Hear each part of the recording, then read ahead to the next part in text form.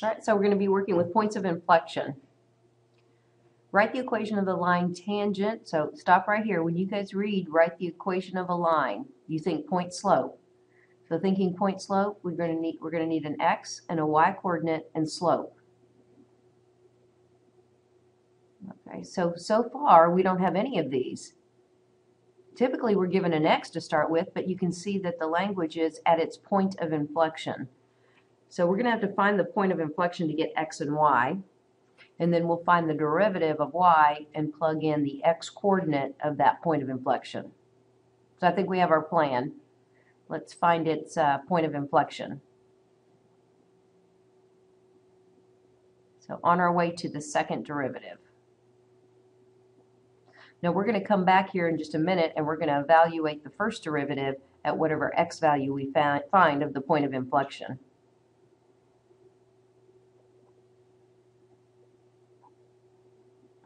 Okay, the second derivative exists everywhere, so we're going to set it equal to 0, factor out of 6, or not. It's pretty basic, pretty easy. Okay, so we're looking at x equals -1. So what that means is the second derivative, y, f, evaluated at -1 gives us 0. Okay, so we have the x coordinate of our point of inflection, so I'm going to go ahead and put it over here. Okay, 0 is not the y coordinate. I mean, it might be, but that's not what this is saying right here. All right, to find the y coordinate of the point of inflection requires us to go back to the original equation and evaluate it at -1. So let's find the functional value at -1.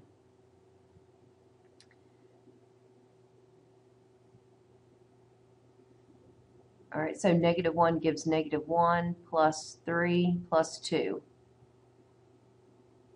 So what's that, 5, 4? That's 4. Okay, so now we have our point of inflection. This is where the concavity is going to change. I didn't need to do a second derivative number line test because it's telling me that, there is a point of inflection, and because I only found one value at which the second derivative is 0, I don't have to test to make sure that the signs on either side of that number, that x value, changes. So by default, it has to be this is the point of inflection. All right, so we're missing slope to write the equation of the line. So let's go back to the first derivative. I'm just going to use f prime, and we're going to evaluate it at -1. So going back to f prime, plugging in -1, that's going to give 3 minus 6. So the result is -3. And finally, we can write the equation of the tangent line. So y plus 3, y minus 4, here we go, y minus 4, picked up the wrong one, equals the slope -3 times x plus 1.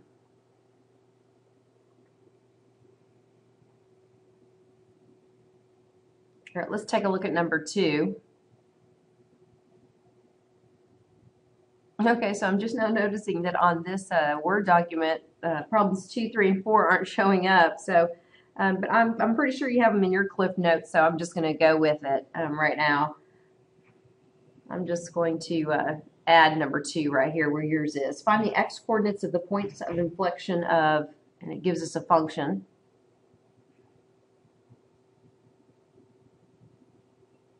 Okay, actually gives us the derivative.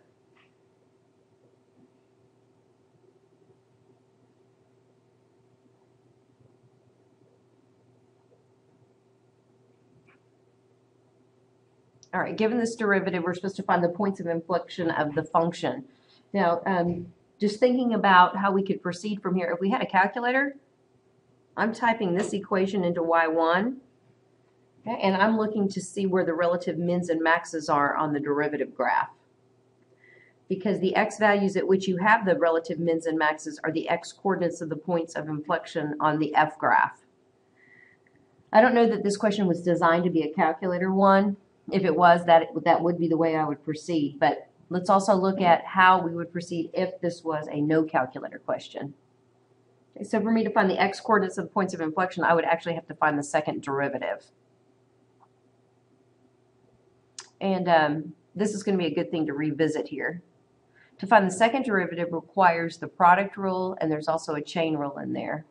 So this is your first factor, this is your second factor. All right, so let's find the second derivative. So it's going to be the first factor left alone. And I'll come back and find the derivative of the second factor. I'm just doing the setup right now. I know some of you guys are comfortable with just finding the derivative right here. That's fine. I'm just going to start it this way. Plus the second factor times the derivative of the first.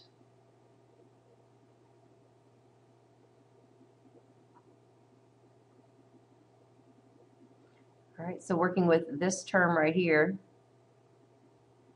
Okay, here's the chain rule on this factor. Let's bring the 2 in front. We'll drop the exponent to 1. Okay, so I won't show that. But don't forget we have to multiply by the derivative of the inside function. If you want to show the setup of that, fine. If you're comfortable with knowing that that next line would produce a 3 here as a factor, that's fine too. All right, over here now. All right, and the derivative here is just going to be 2. Okay, so at this point what we have to do is we have to set this equation equal to 0 and then set each factor equal to 0. Well, I have some factoring work to do. Okay, so when you look at this situation right here, look for a common factor. Let's completely factor this answer. Okay, perhaps I might want to do a little cleanup first. Maybe I can factor and clean up at the same time. I'll try and take care of those two things. All right, it appears that both of these terms have a factor of 3x minus 2 and also a factor of 2. So I'm going to pull out the 2 and the 3x minus 2. And just so I don't get lost in the parentheses and all that there are, I'm going to go ahead and change to the grouping symbol, the bracket. All right, let's see, 2 will pull out here, and then 3x minus 2 pulls out, and I'm left with 3 times 2x minus 1. Moving across the plus sign, I'm going to take out the 2 and one of these factors, leaving just 1. All right, so how we proceed is we clean this up, and we'll have a completely factored second derivative to set equal to 0 to do our number line test.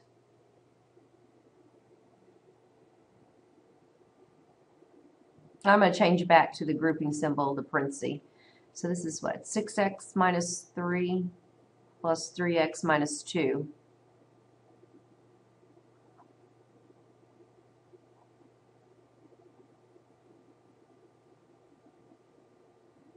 So 9x minus 5.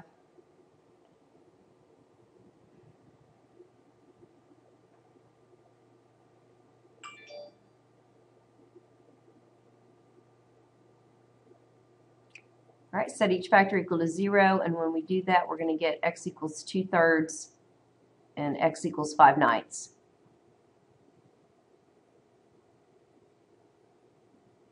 All right, so these are the two x values at which our second derivative is 0. It asks us to find the x coordinates, so that's all I need to do. I don't need to plug these two values back into the original function, which I don't have anyway, to find the y coordinates. Okay, so now we just have to make sure that there's a change of concavity, so we're going to do our double derivative number line. Okay, this one's a little tricky because these two values are very close to each other. Actually, 5/9 is going to be smaller than 2/3. Okay, these are our two zeros for our second derivative. Okay, it's not too difficult to test to the left of 5/9 because you can choose 0 to plug in and you're going to get positive, and it's not too difficult to test to the right of 2/3 because you can plug like 1 in and get positive. It's just kind of challenging to find the value between 5/9 and 2/3, which is like 0.6, 6/10, 3/5. That's kind of difficult, but it did produce a negative. Okay, so for us to kind of finish and conclude and answer from this work, okay, where are the x coordinates of the points of inflection? Well, we do have a concavity change, okay, on both of these values here. So both of these x values would be points of x coordinates of points of inflection. That was a little tedious just because of these fractions right here. But this was a good one to look at and review the product rule with the chain rule and how to put your answer in a completely factored form.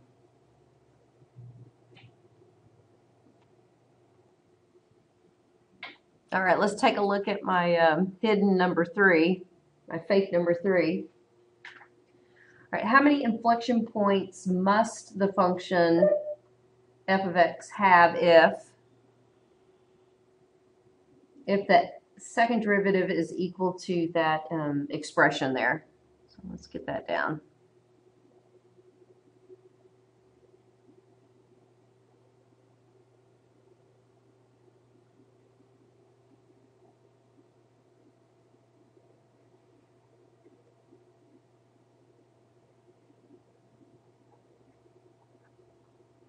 Okay, oftentimes students will look at the second derivative and they'll realize that when you set it equal to 0, you get 3x values at which that occurs, and that's true. And then they automatically think that those 3x values would be your points of your x coordinates of your points of inflection. Okay. But that's not necessarily true. Okay, so from this, we know the second derivative will be 0 when x is 0, or from this factor, the second derivative when I plug in 4 will be 0, or x is -2 also gives a second derivative of 0.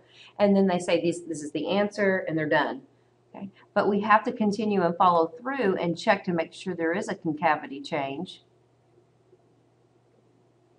Okay. But pay attention to the even exponents. Funny things happen with even exponents there. So what, -2, 0, and 4.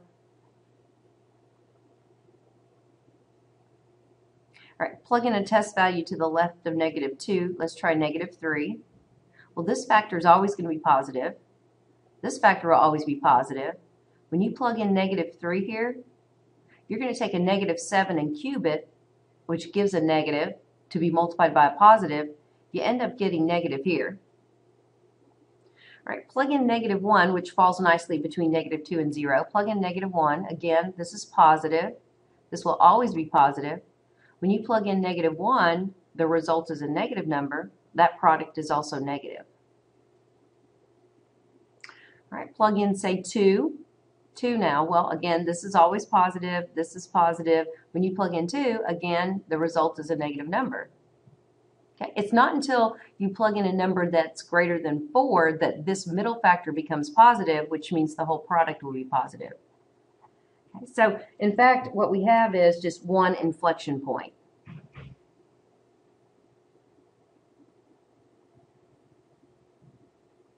Okay, so it's always important to go back and do your double derivative number line test.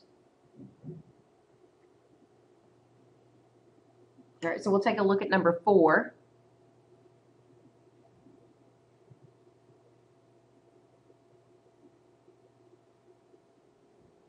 All right, forgive my crudely drawn graph, but this is a graph of the second derivative. All right, so it tells us this is the second derivative. What are the x coordinates of the inflection points of g of x? All right, well, if this is the second derivative to g, okay, then we're just looking for where this graph, g double prime, changes from positive to negative or negative to positive. Okay, and the only location is going to be right here. And from the graph that you have in your clip notes, you can see that g is going to have a point of inflection at x equals -1. And it's acceptable to abbreviate. Okay, and looking at this x-intercept of +2, okay, the concavity doesn't change because we have a positive and then a 0 and then a positive. So there's no change in concavity. All right, so that's a review of points of inflection. So in the next video, we'll do note card number 26.